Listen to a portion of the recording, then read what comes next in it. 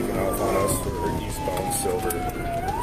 A wild weekend on the roads. This is just one of several police chases and crashes that took place.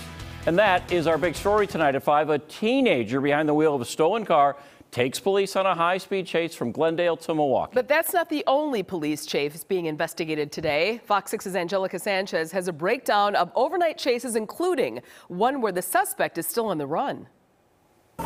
This car's going to be taking off on us. Shortly after high winds swept through southeastern Wisconsin Sunday night, Glendale police spot a stolen Acura just after 8:30.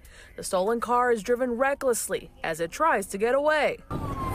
Speeds get too dangerous through a construction zone on I-43. Speeds are 100 miles an hour. For safety reasons, police end the chase near Capitol Drive. It crashed in his front lawn. One subject, gray sweatshirt, running westbound. When they check the area, they find the stolen car totaled and the driver on the run. Glendale police tell us it was a 15-year-old behind the wheel of that stolen car that clearly left its mark on the front lawn of this house in the 8th and Atkinson neighborhood. Glendale police say they arrested the 15-year-old boy. He was taken to the Milwaukee County Children's Center. Just a half hour later in Waukesha County, one person was arrested after a police chase in Menominee Falls. This after police began investigating attempted theft in the town of Lisbon.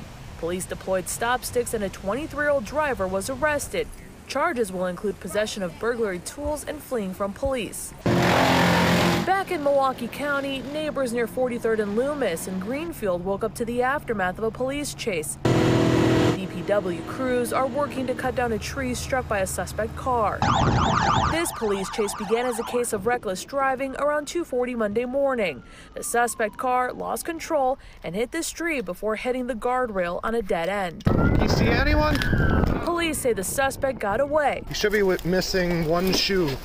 How the hell did he survive that? At last check, the suspect is still at large, and it's unknown if the car in this chase was stolen. Reporting in Milwaukee County, Angelica Sanchez, Fox 6 News. Angelica, thank you. Greenfield police say they do not feel there is a danger to the public with the suspect still at large.